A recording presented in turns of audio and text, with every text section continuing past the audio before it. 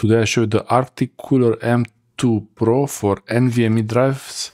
I have the Crucial T500 Pro 1 TB here, and I will install this cooler into the Crucial SSD. So this was really cheap. M.2 SSD, the size should be 2280 or 2280. That's the cooler size. It's made in, I think it's Arctic from Germany, but I guess it's made in China and also in Hong Kong. That's the product codes. Online manual, that's nice to have this. QR code to get to install this. So I'm gonna take it out from the box. Okay, first I'll show you. I tried this. I did some tests. I did a few speed tests with the Crucial T500 NVMe without the cooler, and I wanted to try it with the cooler. I bought the cooler from before, but I only installed it in the computer and did the test, the speed test, and it was slowing down pretty much when it was getting around 80 degrees is the place where it starts to reduce the speed quite dramatically, around 400 mega per second or 600 like this. Usually it's 2 giga per second transfer speed, 2.2, so still it's not the full speed. The full speed is actually 7 point something. I have a separate video with all that if you want to see it. I'll do tests with this cooler also, and we'll see which one is better. In this video I show you just the installation and in the computer to make sure that you see what I'm doing. Maybe I do it wrong, but hopefully no. Hopefully I do everything right. So first I opened it wrong here. Should be the face. Should face up. Just be careful with this NVMe drives. They're really so tiny and so small. Especially there is a version with the heatsink for this, and I wanted to buy the version with the heatsink, but by the time I decided to buy it, it was already sold out, not available on Amazon. So I got this one plus a heatsink separate, so I can still buy this one. I had the option for Kingston V3 and Crucial P3 Pro, but I preferred to get this. This was it had better specifications. So okay, I'll put it aside for now. Let's see what's with the cooler here. Okay. Oh, it's really solid. So it's really okay. Nothing else there. It looks like a matchbox. It's really feels really solid. With the coolers for NVMe, it's actually important to have the thermal capacity, meaning that the more material it is, the better it will be, because usually NVMe drives, they have bursts of really fast writes and heat generated really fast, and then it's sitting not doing much. So it's sliding. This is like a tray sliding. There's the branding there, Arctic. I don't know, some people were saying it's not good, but it was so cheap. And this is aluminum here, all metal aluminum. So this is the top. There is some kind of this is a protective film. This is a protective film, and it has to be removed from both. This will go under the NVMe, and then this one will go on top. So it's cooling from both sides, and this is pretty solid. It has pretty good weight to it. I think there should be some specifications of the weight. I think it's at least 50 grams. Don't know, it doesn't say, but feels good. Yes, and this is just a piece of cardboard. I think that's the NVMe there, and I like how it's made. This one, it's this nice finish on it. And once you remove this blue sticker from here, don't touch it, because it's going to interfere with the heat transfer. And it's a long story. Before, I removed the labels from an NVMe drive that was out of warranty, but for this one I will not remove it, even though on the top label doesn't say warranty void if removed. And you can see how I tried to check it from the corner here a little bit to see what kind of... Some people say that these labels are made of metal, like copper.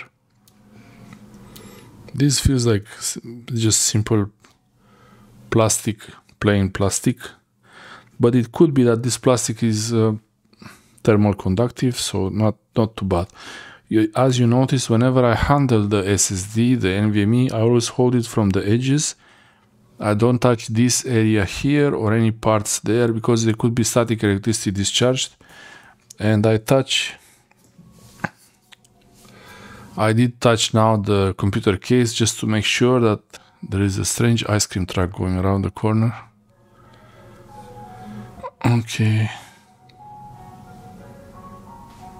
Okay, so the ice cream truck is gone. That's great. So this is the label of the NVMe drive. I only installed it in the computer once and did a few tests, only for you actually, so you see the speed that it's running at, and that's gonna be all in a separate video. And what I want to see now is the size of these pads. So both of them, yeah, I think this one also has on this side, not sure. Okay, so if I put it like that, yeah, it's small enough, not too big.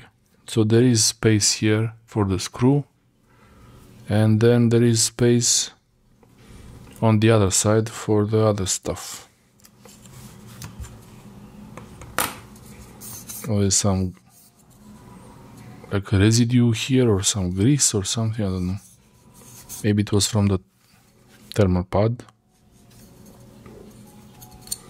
So the length of this thermal pad is exactly how much this one is. Okay. So I don't see any orientation for it, so it doesn't really matter which way it goes. But I guess you would care if you want to see the logo in some specific way, but I don't care about the logo, how it sits. All I want to see here is if this part has a removable piece. It should have. It should have some, because it doesn't feel like...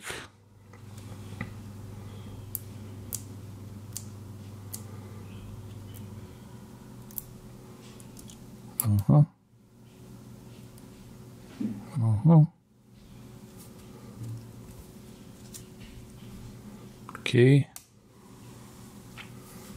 Okay, so this part is removed from here, and I'll put it inside the case there.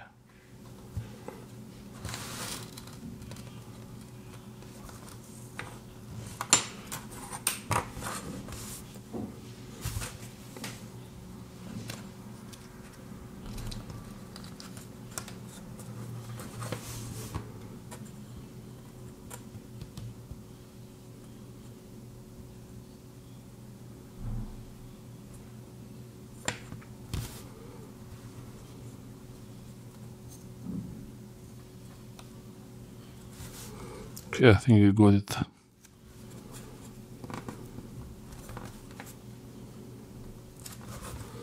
Something like this, I guess. So it's sticking on one side. Doesn't have to be precise, really. And this is the underside of the NVMe. It's clean, I don't have to clean it, but if the one you're using is not super clean, maybe wipe it with a bit of alcohol, but not isopropyl alcohol, so you don't remove these markings. Remove the blue label. Okay.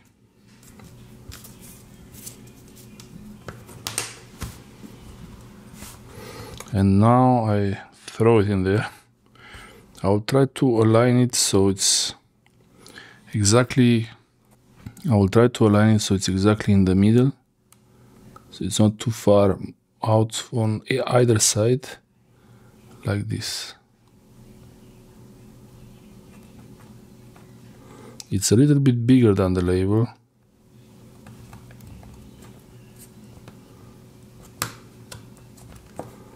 Okay, I think it's coming out pretty good. So there is space for the screw, and there is space for this, for the M.2 interface, and it won't touch the interface, so that's pretty important. It's not shorting any of these contacts here, so this is really important, and it's not shorting, not touching even, because there is the pad between the NVMe and this cooler. So now the next step would be just to throw it in there, like that, something like that, but I don't understand. It's just gonna be glued to it, I guess. That's interesting. Okay, so I remove it now.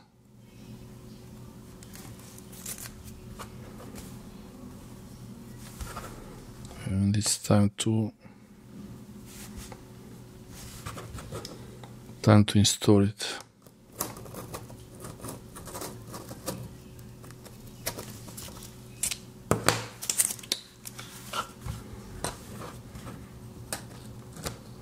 I think you just snap it in place. Okay, I understand.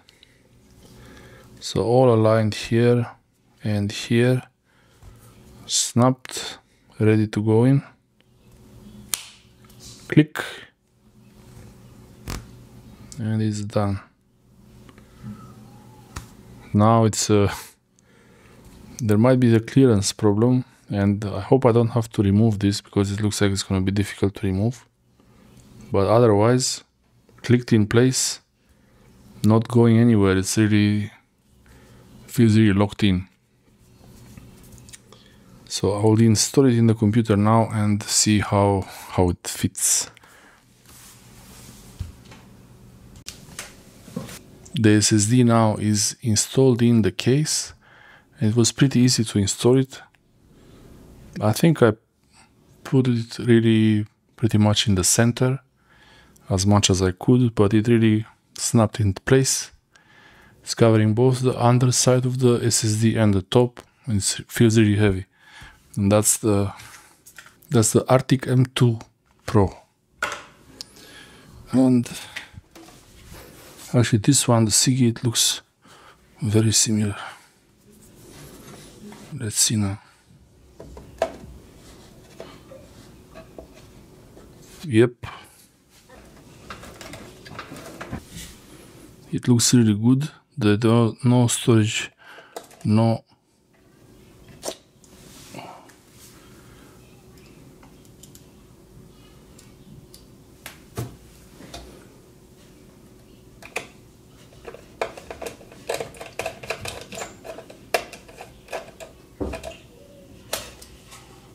Perfect.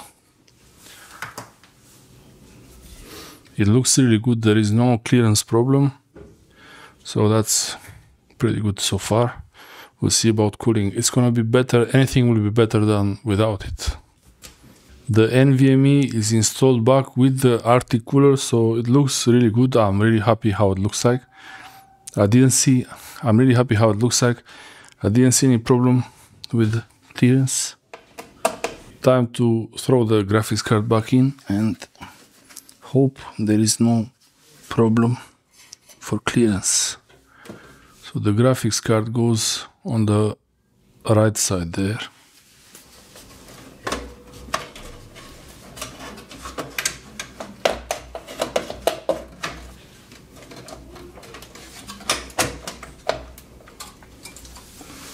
Perfect, no problem.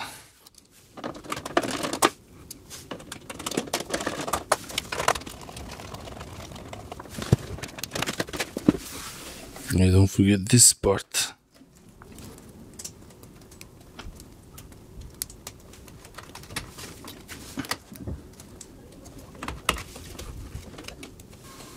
Okay, time to start it. See how it goes.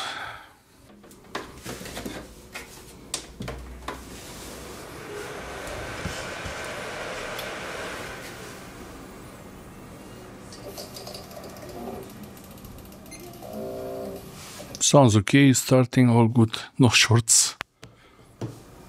Most important is to have the white light where is the GPU connector, so that means it's all good.